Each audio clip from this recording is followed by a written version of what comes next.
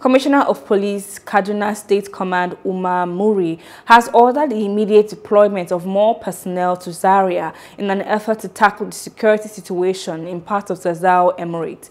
Muri disclosed this when he paid a confidence-building visit to the Emir of Zazzau Emirate in Zaria on Monday. He assured the Emir that more police personnel would be deployed with a view to addressing banditry, kidnapping and other security challenges in the state. The CP urged community leaders to work closely with the local vigilante always.